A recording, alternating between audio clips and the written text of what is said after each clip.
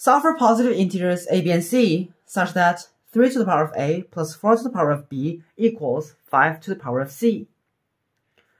Which I'll do firstly. Now, what we firstly do is to look at the residues mod 4. Because 4 is congruent to 0 mod 4, so 4 to the power of b is also congruent to 0 mod 4.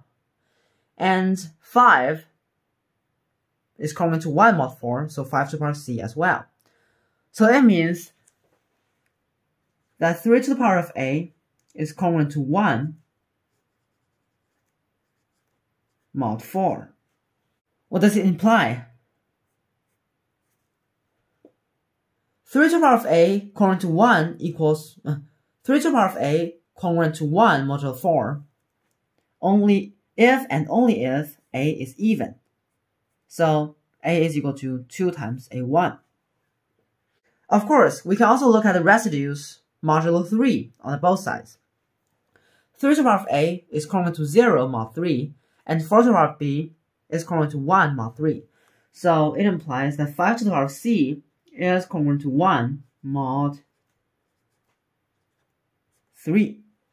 And this happens if and only if c is even. C is equal to 2 times c1, for example. Of course, we can write this equation as 4 to the power of b equals 5 to the power of c, which is 5 to the power of 2 times c1, minus 3 to the power of a is 3 to the power of 2a1. And here, it is 5 to the power of c1 minus 3 to the power of a1 times 5 to the power of c1 plus 3 to the power of a1. Because 4 to the power of b is 2 to the power of 2b. And the product of these two terms equals a power of 2.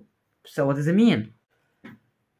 It implies that 5 to the power of c1 plus 3 to the power of a1 and 5 to the power of c1 minus 3 to the power of a1, these two factors both have to be equal to powers of 2.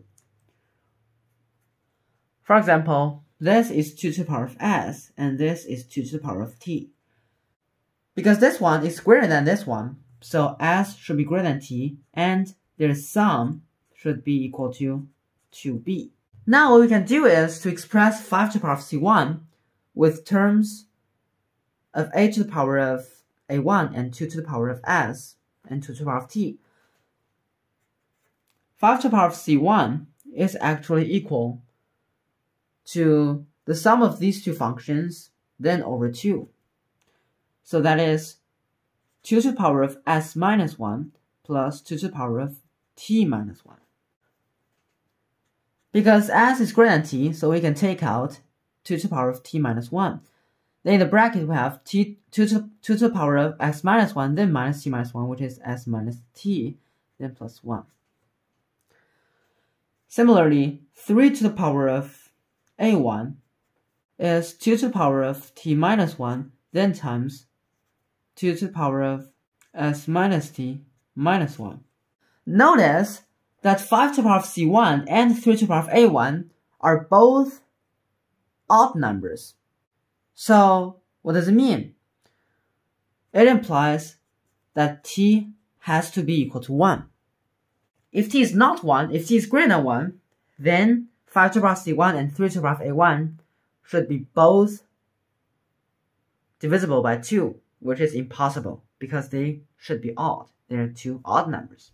If t equals 1, then I'm going to let s minus t equals u. So therefore we get 3 to the power of a1 is 2 to the power of u minus 1. Again, we look at the residue mod 3. And we can get 2 to the power of u should be congruent to 1 mod 3. And this happens if and only if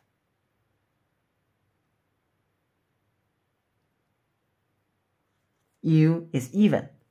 U equals 2 times u1. So 3 to the power of a1 is 2 to the power of u1, then all to the power of 2, minus 1. And this one is, of course, 2 to the power of u1 plus 1, then times 2 to the power of u1 minus 1. The same argument, 2 to the power of u1 minus 1 should be a power of 3, and 2 to the power of u1 plus 1 as well. This is, for example, 3 to the power of beta, and this is 3 to the power of alpha. From here we can get 3 to the power of alpha minus 3 to the power of beta is equal to 2. However, a distance of 2 powers of 3 is equal to 2, which is almost impossible, unless alpha is equal to 1, beta is 0. In this case, we can get u1 should be 1. So therefore, u is equal to 2. If u is equal to 2, then a1 should be 1 and a should be 2. And then we can get all the values of a, b, and c. We get a equals b equals c. They're all equal to 2. Did you get it? Give me a thumbs up. Subscribe to me for more wonderful questions. And we'll see you next time. Bye-bye.